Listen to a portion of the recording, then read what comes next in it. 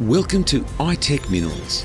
Our mission is to discover the critical minerals that we believe will become the building blocks of the world's transition to a battery-powered and renewable energy future. From the graphite and lithium that power our batteries to the copper that connects it all. Here is what investors have to look forward to in 2025. In Q1, the exploration team has a packed schedule. First, they'll head to the Eyre Peninsula in South Australia and conduct early-stage drilling at the Balumbah Graphite prospect. This is part of our strategic plan to expand the graphite reserves at the Eyre Peninsula Graphite Project.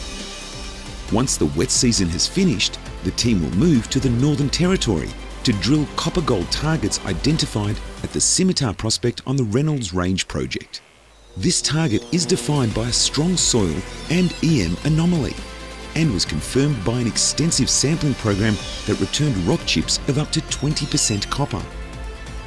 While the iTech crew is in the field, we'll also conduct additional geophysical surveys and refine our pipeline of regional targets, including the 6-kilometre gold and antimony trend stretching across the Sabre and Falchion prospects. We're also excited to officially kick off our partnership with SQM and to explore the lithium potential of the project in earnest.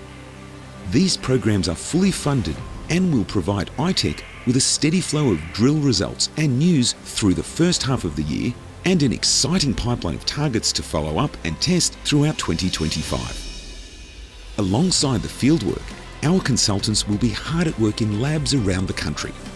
Early in the year, we expect to have the first bulk graphite concentrate samples ready to send to potential offtake partners.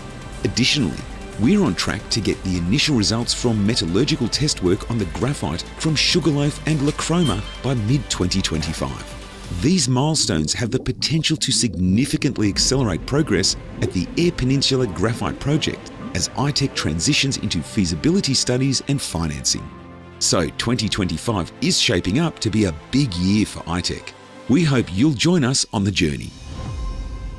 If you have a question for the iTech team about any of our projects, then jump on our website and send it through, and we'll try to answer it for you and any other investors.